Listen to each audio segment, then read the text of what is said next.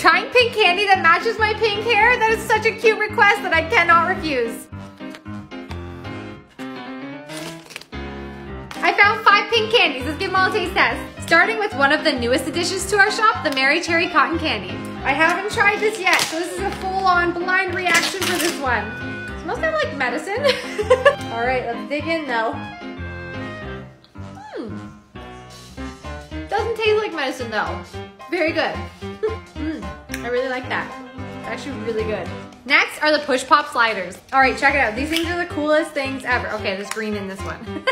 But they're still pink, so it's okay. We're still on par. All right, so this is watermelon flavor, but again, like what I was showing you, look how cool this is. Stepping up their game, eh? That flavor is amazing. That is so good. And again, oh my goodness, you save it for later. Hubba Bubba tape. I haven't had this for so long. So let's pull it out and chomp. All right, all right. Tastes like my childhood. Still on par.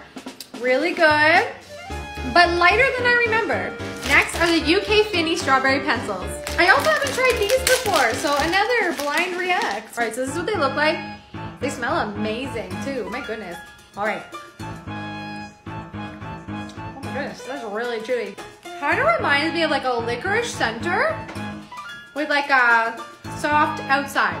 Flavor's good, but I'm not a licorice person, so it's not like a big one in my books, but overall, still good. And last but not least is this magic. It's first cotton candy and then turns into gum. I find this stuff super fun. It's one of the first things we got in our shop when we first started this business. All right, let's take a bite. So this is what it looks like. It's like cotton candy, like I said.